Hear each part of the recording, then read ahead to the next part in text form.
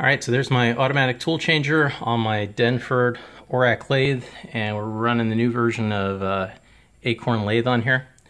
So right now you can see the turret is actually displaying that it's on tool 2, offset 5. And you see on the turret, here we are at tool 2. And now I'm going to cycle the turret, so I'm going to hit F6. And then over here is my current tool number, R2. Oops. Okay, I'm going to change that to 5.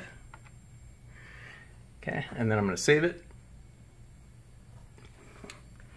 And then if I go ahead and run, and I have to hit cycle start.